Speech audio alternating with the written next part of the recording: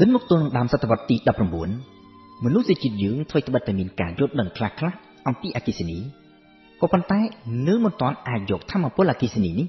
មកប្រើប្រាស់នៅក្នុងជីវិតរស់នៅជាប្រចាំថ្ងៃបាននៅឡើយនោះទេអគ្គិសនីនៅត្រឹមតែជាប្រធានបទនៃការសិក្សាស្រាវជ្រាវការធ្វើពិសោធន៍ឬក៏ប្រើប្រាស់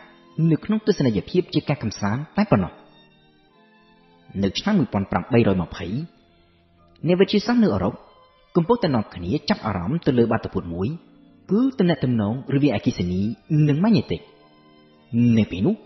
អ្នកវិទ្យាសាស្ត្រដាណឺម៉ាកឈ្មោះ Hans Christian Ørsted បានសង្កេតឃើញថាប្រសិនបើគេយកខ្សែភ្លើងដែលភ្ជាប់ទៅនឹងចរន្តអគ្គិសនីទៅដាក់ក្បែរត្រីវិស័យវាធ្វើឲ្យទ្រនិចត្រីវិស័យមានចលនា Ørsted ក៏បានទាញសេចក្តីសន្និដ្ឋានថាអគ្គិសនីនិងម៉ាញេទិកគឺមានទំនាក់ទំនងគ្នាពោលគឺលំហូរនៃចរន្តអគ្គិសនីបង្កើតឲ្យមានជាកម្លាំងម៉ាញេទិកនៅជុំវិញខ្សែភ្លើងដែលចរន្តអគ្គិសនីឆ្លងកាត់លទ្ធផលនៃការសិក្សារបស់ Ørsted បានទាក់ទាញនូវចំណាប់អារម្មណ៍របស់អ្នកវិទ្យាសាស្ត្រជាទូទៅនៅទូទាំងតំបន់អឺរ៉ុបទាំងមូលនៅសម័យកាលនោះអ្នកប្រាជ្ញបារាំង André Marie Ampère បានសិក្សាលម្អិតរហូតក្រោយមកបង្កើតបាននូវទ្រឹស្ដីបទស្ដីពីទំនាក់ទំនងរវាងអគ្គិសនីនិងម៉ាញេទិកហើយនៅអង់គ្លេសបណ្ដាអ្នកវិទ្យាសាស្ត្រដែលក្នុងនោះរួមមានតែលោក Humphrey Davy ដែលជាចៅហ្វាយរបស់ Faraday ផងក៏បាននាំគ្នាស្វាស្វែងធ្វើការសិក្សានិងពិសោធន៍អំពីទំនាក់ទំនងរវាងអគ្គិសនីនិងម៉ាញេទិកនេះដែរក៏ប៉ុន្តែមិនបានលទ្ធផលអ្វីទាំងអស់ Michael Faraday វិញដែលធ្លាប់បានជួយរៀបចំការពិសោធន៍ឲ្យលោក Humphrey Davy ក៏បានដៃគំនិតទៅរៀបចំធ្វើការពិសោធន៍ដោយខ្លួនឯងទៅតាមវិធីសាស្ត្ររបស់ខ្លួនឯងនៅក្នុងការពិសោធន៍នៅឆ្នាំ1821 Faraday បានយកកែវមួយដែលនៅក្នុងនោះមានផ្ទុកសារធាតុបារតហើយមានបង្គោលម៉ាញេទិកបញ្ឈរនៅចំកណ្ដាលនៅពីខាងលើ Faraday ចងព្យួរខ្សែភ្លើងដោយចុងម្ខាងសំយ៉ងចុះទៅក្នុងបារតក្នុងកែវហើយចុងម្ខាងទៀតតភ្ជាប់ទៅនឹងថ្មពិលអ្វីដែល Faraday សង្កេតឃើញនៅពេលនោះគឺនៅពេលដែលភ្ជាប់ចរន្តអគ្គិសនីចុងម្ខាងនៃខ្សែភ្លើងដែលនៅក្នុងកែវចាប់ផ្ដើមមានចលនាជារង្វង់វិលជុំវិញបង្គោលម៉ាញេទិកនៅពេលនោះ Michael Faraday ទូលនឹងបានរកឃើញនូវគោលការណ៍ដ៏សំខាន់មួយនៅក្នុងប្រវត្តិនៃថាមពលអគ្គិសនីគឺការប្រើម៉ាញេទិកដើម្បីបំប្លែងថាមពលអគ្គិសនីឲ្យទៅជាថាមពលមេកានិកហើយបង្កើតទៅជាម៉ូទ័រអគ្គិសនីលើកដំបូងបង្អស់នៅក្នុងប្រវត្តិសាស្ត្រ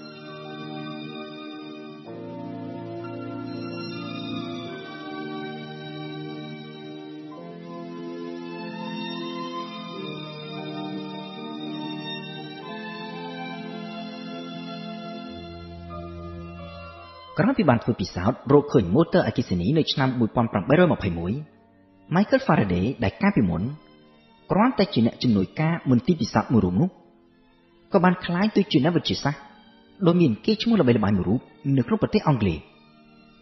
នៅឆ្នាំ1824 Faraday នៅក្នុងវ័យ32ឆ្នាំហើយដែលមិនធ្លាប់បានចូលសាលាស្រួលបួននឹងគេផងនោះត្រូវបានគេជ្រើសរើសឲ្យចូលជាសមាជិកនៃរាជបណ្ឌិតសភាវិទ្យាសាស្ត្រអង់គ្លេសឬ The Royal Society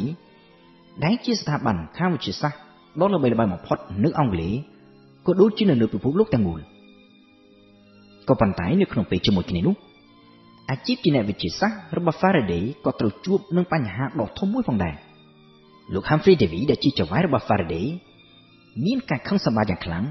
ដែល Faraday បានយកលទ្ធផលពិសោធន៍អំពីម៉ូទ័រអគ្គិសនីទៅចុះផ្សាយដោយមិនបាននិយាយអ្វីទាល់តែសោះអំពីការងារដែលលោកបានធ្វើពីមុនហើយដែលលោកគិតថាវាគឺជាមូលដ្ឋានគ្រឹះនៃការពិសោធន៍របស់ Faraday ចាប់តាំងពីពេលនោះមក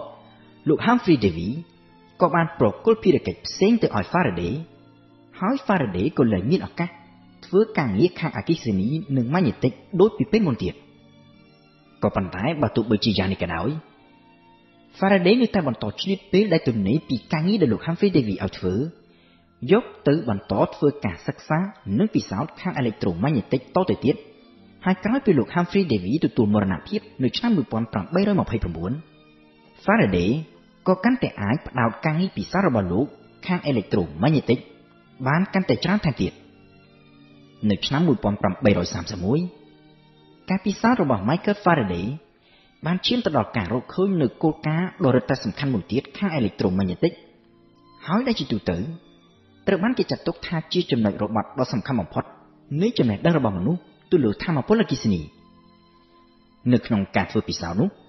Faraday បានសង្កេតឃើញថានៅពេលដែលគេយកដែកឆក់គឺម៉ាញ៉េទិកទៅដាក់ឲ្យមានចលនានៅចំកណ្ដាលខ្សែភ្លើងដែលគេរុំជារស័រចលនារបស់ម៉ាញ៉េទិកនេះបង្កើតឲ្យមានទៅជាចរន្តអគ្គិសនីហើយនៅពេលដែលម៉ាញ៉េទិកលែងមានចលនាចរន្តអគ្គិសនីក៏លែងមានទៅវិញ Faraday ក៏បានទាញសេចក្តីសន្និដ្ឋានថាប្រសិនបើគេអាចរកវិធីឲ្យម៉ាញ៉េទិកនេះមានចលនាជាប់ជាប្រចាំគេក៏អាចបង្កើតឲ្យមានចរន្តអគ្គិសនីជាប់ជាប្រចាំទៅតាមនោះដែរនៅពេលនោះ Michael Faraday ទើបនឹងបានរកឃើញយន្តការថ្មីមួយដែលបញ្ច្រាស់ពីយន្តការនៃម៉ូទ័រអគ្គិសនីដែលលោកបានរកឃើញកាលពី10ឆ្នាំមុននៅក្នុងម៉ូទ័រអគ្គិសនីគឺថាមពលអគ្គិសនីដែលបង្កើតទៅជាថាមពលមេកានិកចំណែកឯនៅក្នុងយន្តការថ្មីនេះវិញគឺថាមពលមេកានិកដែលបង្កើតទៅជាថាមពលអគ្គិសនីយន្តការទី2នេះហើយដែលជាមូលដ្ឋានគ្រឹះដ៏សំខាន់បំផុតនៅក្នុងការផលិតថាមពលអគ្គិសនីដែលយើងប្រើប្រាស់ជាទូទៅនៅក្នុងពេលបច្ចុប្បន្ននេះរាប់ចាប់តាំងពីការផលិតថាមពលអគ្គិសនីដោយម៉ាស៊ីនភ្លើងតូចតាចរហូតទៅដល់រោងចក្រផលិតអគ្គិសនីដើរដោយឈូងថ្មរោងចក្រផលិតអគ្គិសនីដោយថាមពលនុយក្លេអ៊ែរទំនប់វារីអគ្គិសនីឡាននឹងឡា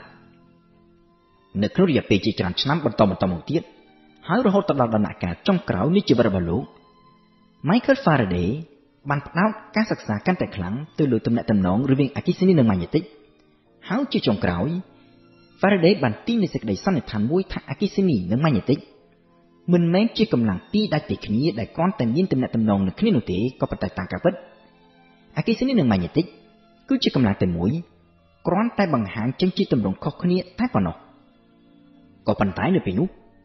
Faraday ត្រូវប្រឈមមុខនឹងបញ្ហាដ៏ធំមួយ Faraday អាចធ្វើការសង្កេតតាមរយៈការធ្វើពិសោធន៍ហើយទាញចេញជាសេចក្តីសន្និដ្ឋានសម្រាប់ខ្លួនឯងក៏ប៉ុន្តែចំណោទនៅត្រង់ថាតើធ្វើដូចម្តេចអាចយកគំនិតនេះទៅបង្កើតជាទ្រឹស្តីវិទ្យាសាស្ត្រដ៏ពេញលេញមួយដែលអាចឲ្យគេទទួលយកបាននៅពេលនោះហើយដែលការមិនបានចូលរៀននៅសាលាត្រឹមត្រូវបានក្លាយទៅជាចំណោទសម្រាប់ Faraday ពីព្រោះថាលោកមិនមានជំនាញខាងទ្រឹស្តីគ្មានជំនាញខាងគណិតវិទ្យាដែលអាចយកគំនិតរបស់លោកទៅបង្កើតជាទ្រឹស្តីដែលមានរូបមន្តនិងសមីការជាសម្អាងអាចឲ្យអ្នកវិទ្យាសាស្ត្រទូទៅទទួលយកបានគេត្រូវរងចាំជាច្រើនឆ្នាំក្រោយមកទៀតទើបចំណោទរបស់ Faraday អាចរកឃើញដំណោះស្រាយនៅក្នុងចន្លោះឆ្នាំ1861ដល់ឆ្នាំ1862អ្នកប្រាជ្ញខាងវិទ្យាសាស្ត្រដ៏ចំណានមួយរូបទៀតមកពី Scotland គឺលោក James Clerk Maxwell ដែលជាអ្នកមានជំនាញខាងគណិតវិទ្យានិងទ្រឹស្តីរូបវិទ្យាបានយកគំនិតរបស់ Faraday ទៅធ្វើការសិក្សាលម្អិតរហូតបង្កើតបានទៅជាសមីការដែលអាចបញ្ជាក់អំពីភាពរួមគ្នានៃអគ្គិសនីនិងម៉ាញ៉េទិកជាកម្លាំងតែមួយដែលគេឲ្យឈ្មោះថា electromagnetic Maxwell ខ្លួនឯងផ្ទាល់បានទទួលស្គាល់ជាសាធារណៈថាទ្រឹស្តី electromagnetic ដែលលោកបង្កើតឡើងគឺវាមានមូលដ្ឋានគ្រឹះចេញពីគំនិតរបស់ Faraday Michael Faraday ទទួលមរណភាពនៅឆ្នាំ1867នៅក្នុងវ័យ75ឆ្នាំ